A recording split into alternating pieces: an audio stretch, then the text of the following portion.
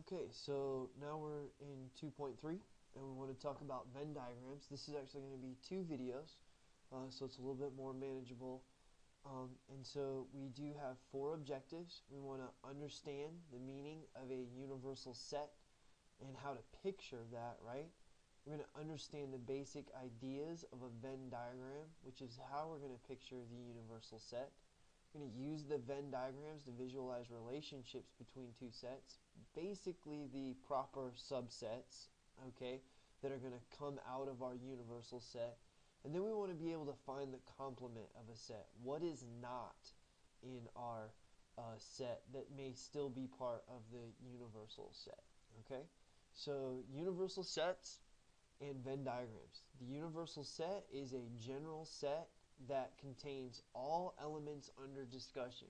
So if we go back to our NBA players, right? NBA players would be our universal set, and Orlando Magic players would be a subset within that universal set. Okay? And then you have John Venn created the Venn diagrams to show the visual relationships among sets.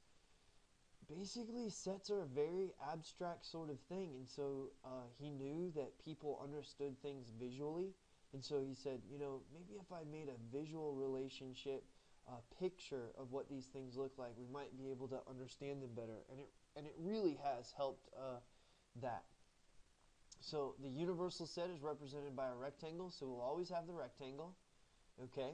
And then we have the universal set up in the corner and its definition, the well-defined set. And then we'll have A will be a part of that, okay? Subsets within the universal set are depicted by circles, sometimes ovals or other shapes. Basically, though, we're going to use circles in this class, all right? Now, this symbol we're going to save for later, so I just want you to peek at that, and we're going to talk about that a little bit later. All right, so here we go. Determining sets from a Venn diagram. Use the Venn diagram to determine each of the following sets.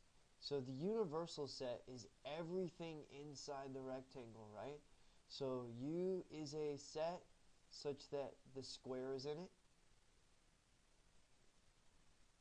the triangle is in it,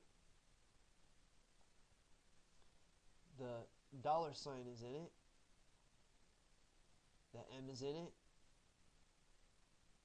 and the 5 is in it. Okay, so everything, all of the elements within the triangle are in the universal set. Only those things within the circle of A, right, are in its set. So just the square and the triangle. Okay, so A is definitely a proper subset of U.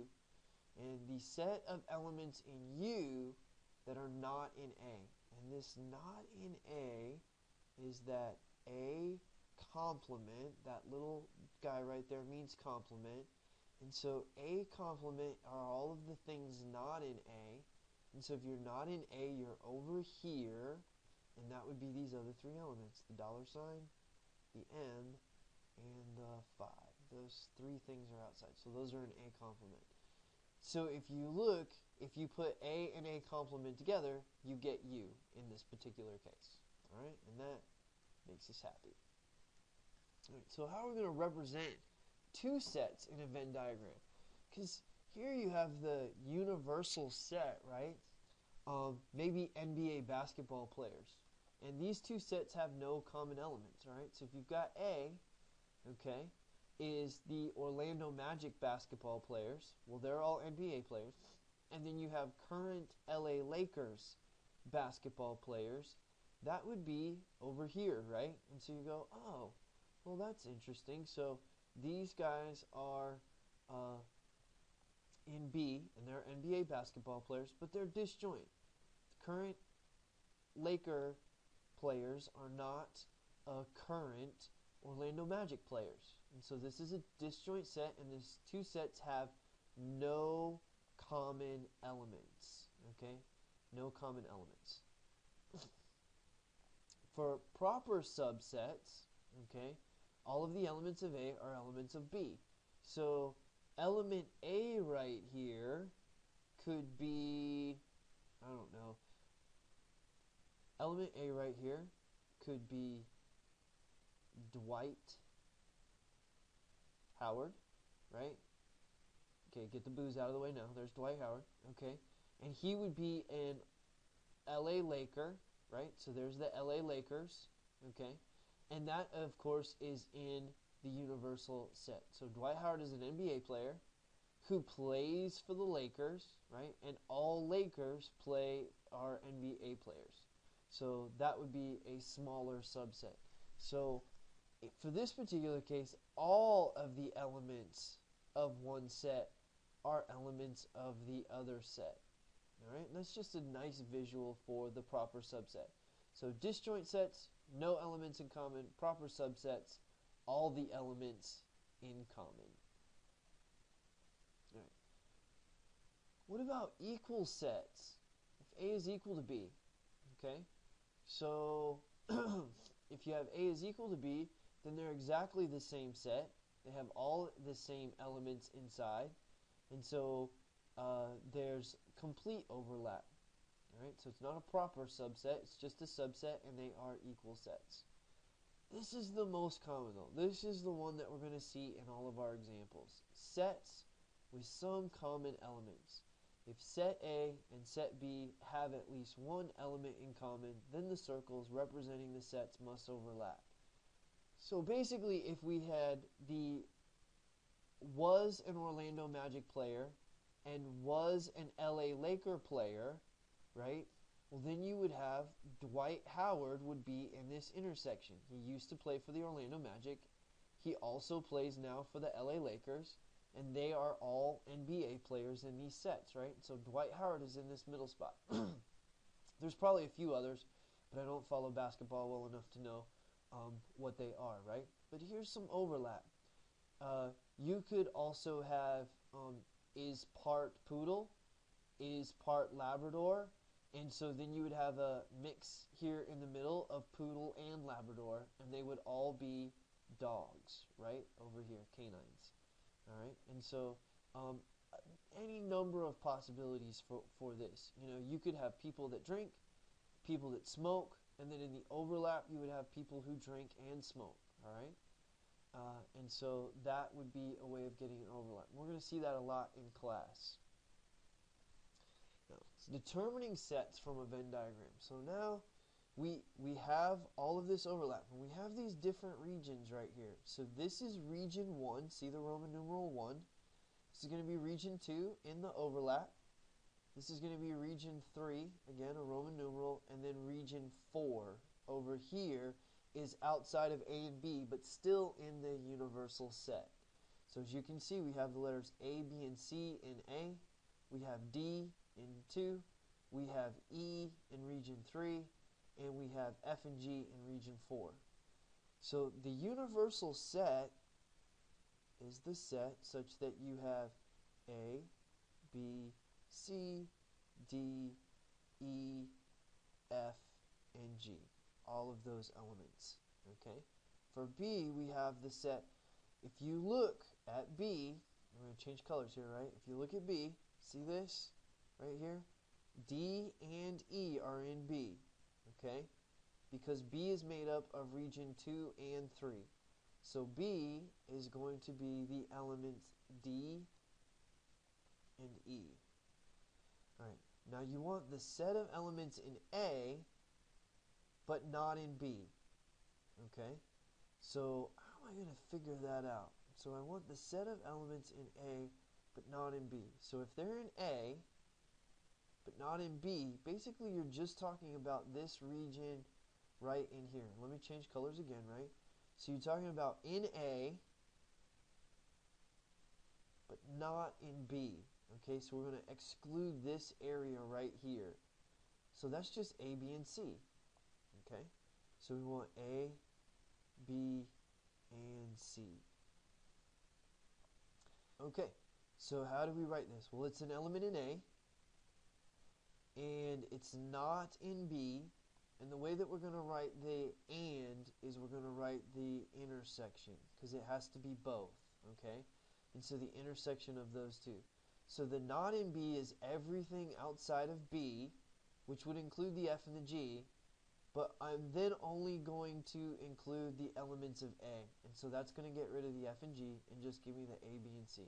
So all the elements of A and not B. And so that's just the A, B, C. Alright? Now we're going to talk about this a little bit more in the next video, but I'm just giving you a little preview out, alright? And that makes us happy, because we're going to get some more time to deal with this concept. The set of elements in U that are not in B. Okay, so let's think about this. The set of elements in U, okay, so that's everything, A, B, C, D, E, F, and G, that are not in B. Well, the not B is going to be everything that's not D and E, right? So you're going to have A, B, and C, A, B, and C, and then F and G. And this is just basically B complement, alright? So there's your B complement, because U is just everything. Okay, so I don't need any intersection or union or anything crazy there. The set of elements in both A and B. Okay, so they have to be in both A and B. Well, there's only one value that's both in A and B. Let me change the color one more time. This guy right here, in region number 2, is the only one that's in both A and B. Okay, and we're going to write that is if it's in A. And remember, intersection I told you was an and B. So if it's in A and B, the only thing it can be is D right here. Okay? And that makes us happy, this nice little example right here. So now we need a definition, the complement of a set. Now I've already been using it. Okay? It's symbolized by this A complement right here. But the complement of a set A, symbolized by A complement, is the set of all elements in the universal set that are not in A. It is really important that you focus on in the universal set.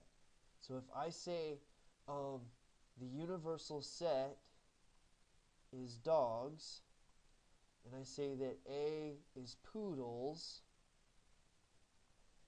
then the complement of A is not lizards and iguanas and people and socks and all of that stuff. These are all dogs that are not poodles. So we're only talking about Labradors and Rottweilers and, you know, mutts that don't have any poodle in them. Okay, that's what we're talking about here.